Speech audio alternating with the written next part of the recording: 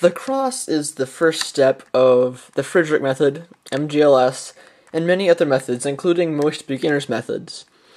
However, making it, for some people, is quite an issue.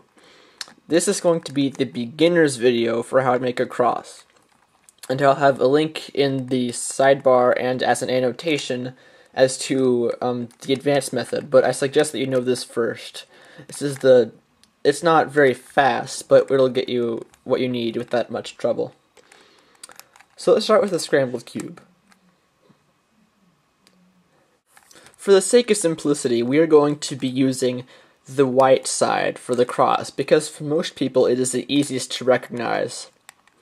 Now what you want to do first is simply get all of these white pieces up on the opposite side, which on most cubes will be yellow.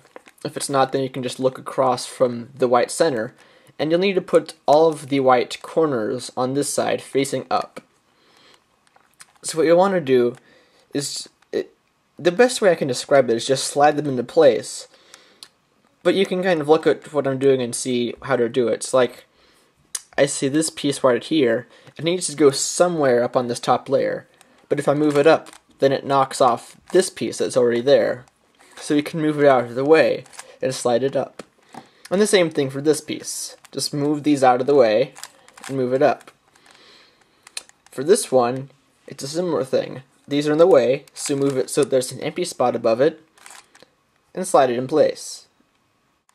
If you have a case like this, then you'll want to do something like sliding it out of place and then just basically sliding it in place the same way you always have been, moving an empty slot above it and moving it in.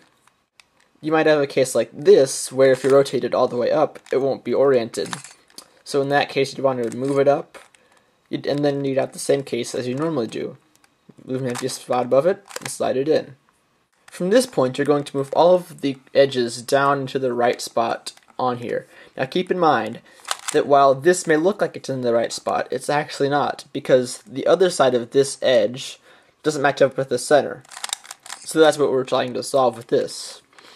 First thing you want to do is look around and see if any of these white edges match up with the centers, and they don't. So do a simple U-turn, and you see that we have this green matched up.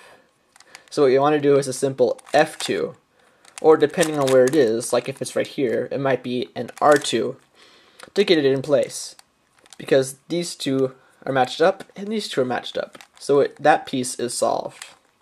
If we look around, no other piece is solved, so U, and now we have both this piece and this piece matched up.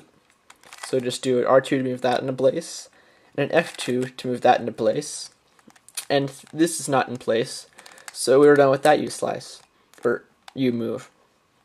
So then, do one more U-turn, and this piece is matched up, moved in place, and there's your cross.